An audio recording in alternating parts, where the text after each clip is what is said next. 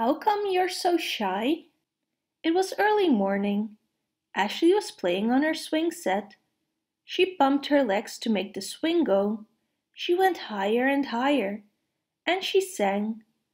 Ashley loved to swing and sing, especially when she was alone and no one could hear her. Suddenly, Ashley stopped singing. She heard voices coming from the yard next door. There were her new neighbors, who had just moved in. "Hello," Mrs. Rayleigh called to her. "Would you like to come over and play with Melinda?" Ashley ducked her head and pretended not to hear. "Don't be shy," she heard Mrs. Rayleigh say. Ashley sighed. Everyone always said that to her. She looked over at Melinda and her mother. "I have to get ready for school," Ashley said. Just then, Ashley's mother called to her. Ashley jumped off the swing and went inside the house.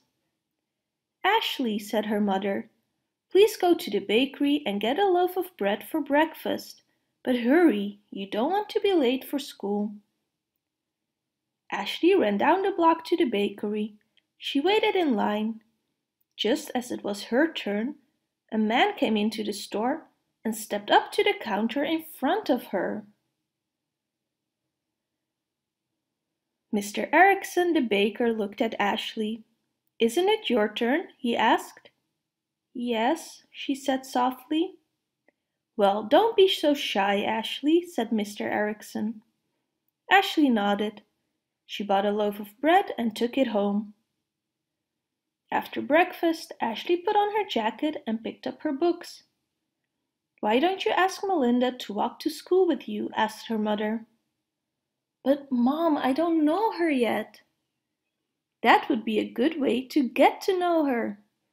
Ashley's mother gave her a smile and a hug. Outside, Ashley saw Melinda coming out of her house. Ashley paused. She thought it might be nice to walk to school with Melinda. "Hi, Melinda," she said, but her words didn't come out very loudly. Melinda looked away as if she hadn't heard Ashley. Sarah, a girl from Ashley's class, came running down the sidewalk. "Come on, Ashley," she yelled. "I'll race you to the corner." "Okay," said Ashley. She looked back at Melinda and thought, maybe she doesn't want to walk with me anyhow. At school, Ashley watched Mr. Morrill print letters on the board. Ashley wriggled with excitement. She thought she knew what they spelled. Mr. Morrill asked the class, "Who can tell me what words I've written here?" I know," Sarah called out, waving both hands. Ashley wanted to raise her hand too, but she was afraid of being wrong. Mr. Morrill turned to Melinda. "Maybe our new girl knows," he said. "Can you tell us the words, Melinda?" Melinda's face turned pink. I, she stuttered. Ashley wondered if Melinda was afraid of being wrong too. "She's just shy, Mr. Morrill," Sarah said loudly. "That's all right, Melinda," said Mr. Morrill. Then he called on Sarah. "I did know the words," Ashley told herself, as she listened to Sarah read them off the board.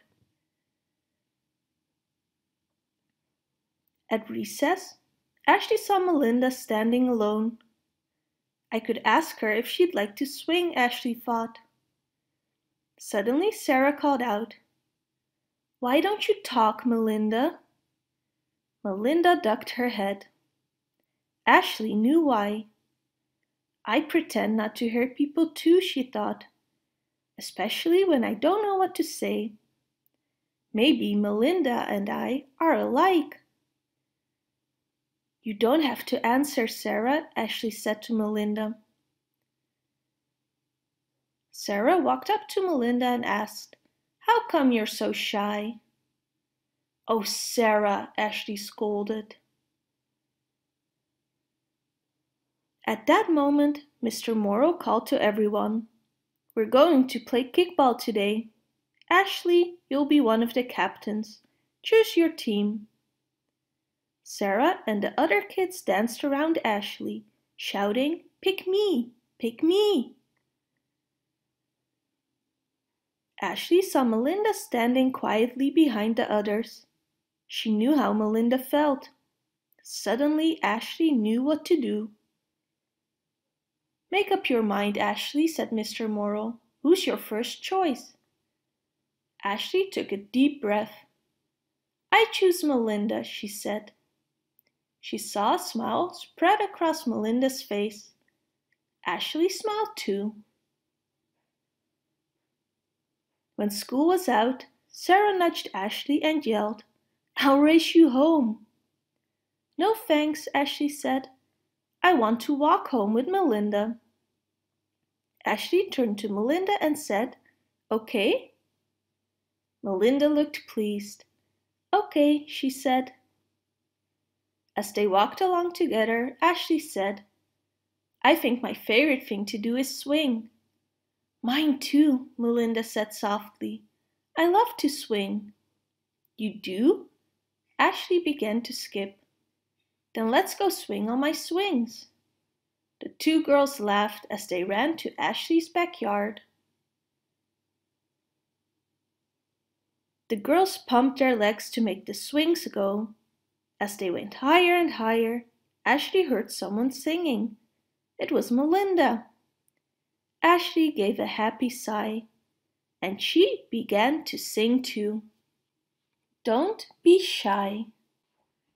Olivia asked her friends to stand on the steps of 123 Sesame Street so that she could take a picture of them. Just as she was going to snap the picture, she noticed that someone was missing. Mr. Snuffleupagus. "Come and get into the picture, Snuffy," Olivia called to him. "Don't be shy." Big Bird wanted to play double Dutch jump rope with Betty Lou and Ernie, but he needed a partner. Then he saw Snuffy watching. "I see you, Mr. Snuffleupagus," Big Bird called. "Won't you help me turn the jump ropes?" "I can't, Bird," Snuffle answered. "I don't know how." "Come on, Snuffy," Big Bird said. "We'll teach you. Don't be shy." Snuffy and Big Bird turned the ropes together and sang while Ernie and Betty Lou jumped. Betty Lou, turn around. Ernie, Ernie, touch the ground." "See, Snuffy," said Big Bird. "You're just the right size to help me.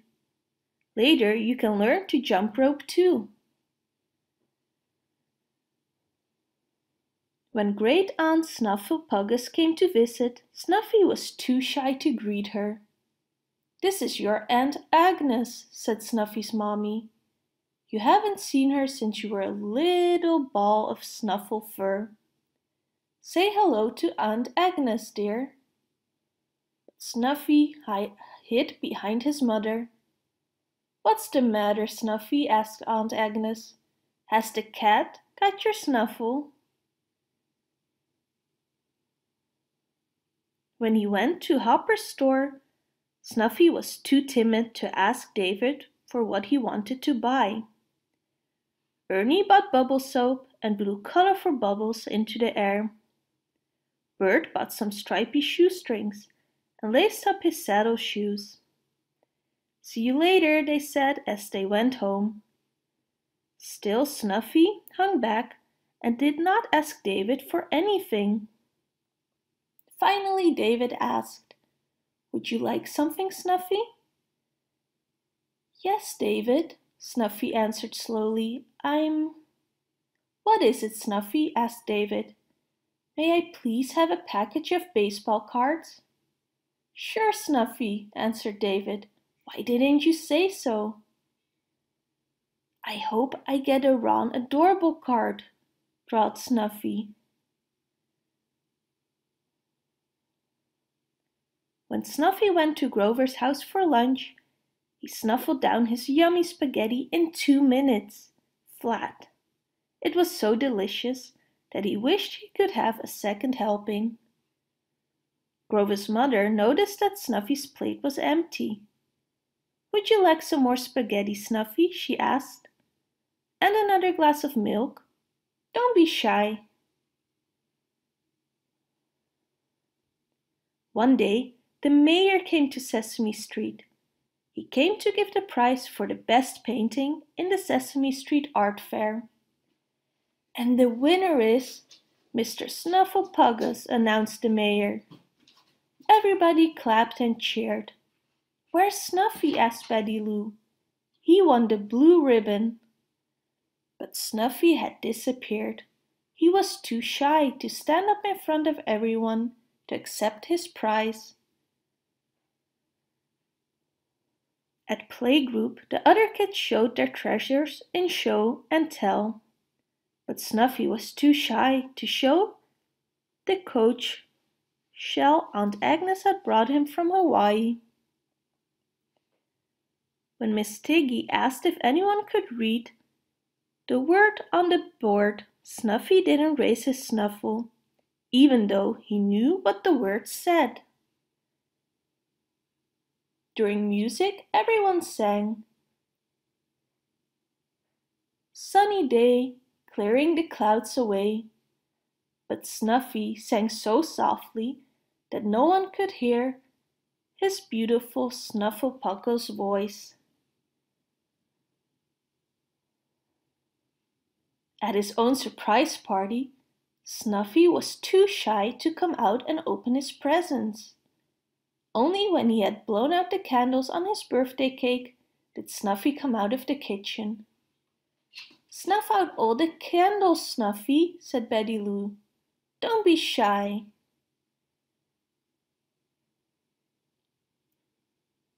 On the day of the Sesame Street weather play, everyone was getting ready for the performance. Ernie as Ross and Bert as Snow put on their costumes and practiced their lines. Cookie Monster as Wind breezed around them, but Snuffy felt stage shy. "Where's the sun?" asked Prairie Dawn to the director. "Where is Snuffy?" Prairie Dawn found the sun hiding at the stage curtain. "Snuffy," she said, "please come out. How can we have the play without you?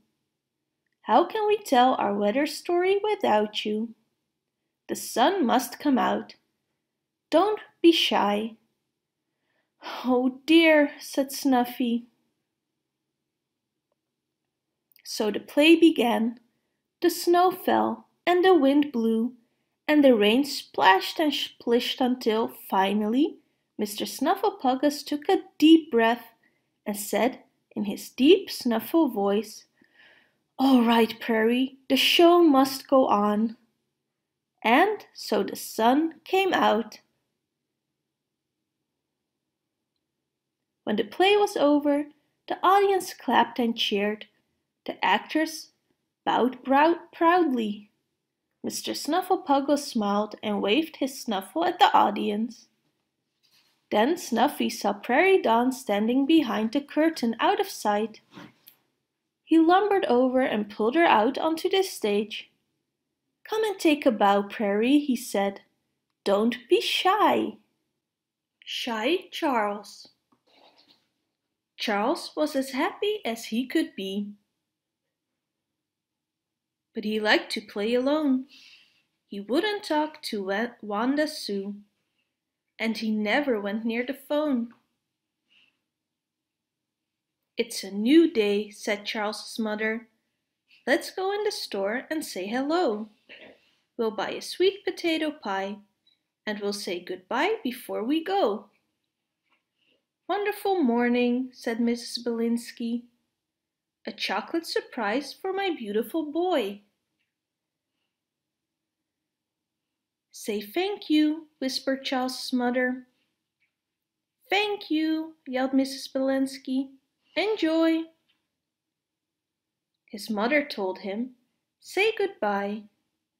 Charles hid inside a flour sack. Goodbye with kisses, said Mrs. Belinsky.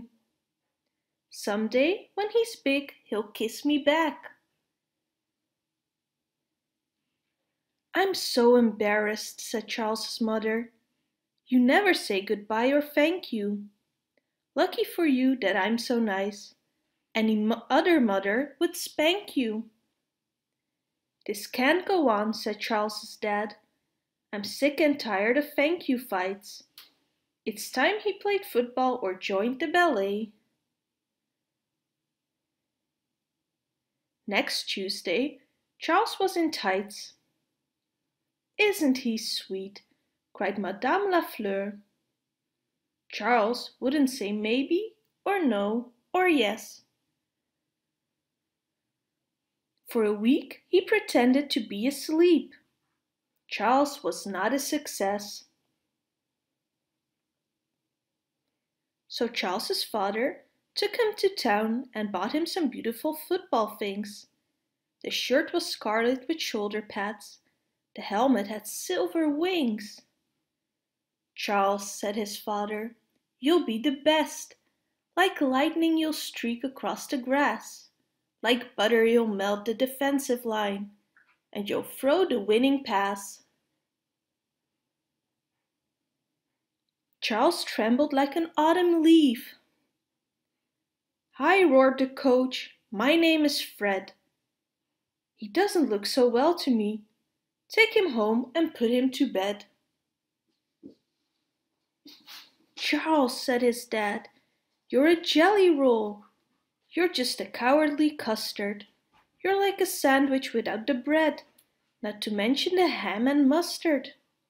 How will you ever go to school or find a job or get married? Charles sat down and cried so hard he had to be carried. Then Charles's father murmured low, A babysitter is coming tonight. You know the one, it's Mrs. Block, and everything will be all right. The sun went down, the sitter came. His parents left at 6 o'clock. Charles skedaddled up the stairs. Come back, little pushcake, cried Mrs. Block. Charles played happily in his room. He made a spaceship out of his chairs. Suddenly there was a terrible crash. Mrs. Block had fallen downstairs. Charles got her onto the sofa. He told her, Now don't be nervous. He brought her a blanket and a cocoa. Then he called the emergency service. He saved my life, moaned Mrs. Block. He's a prince, a gem, a hero. And everyone shouted, Thank you, Charles. But Charles said, 0,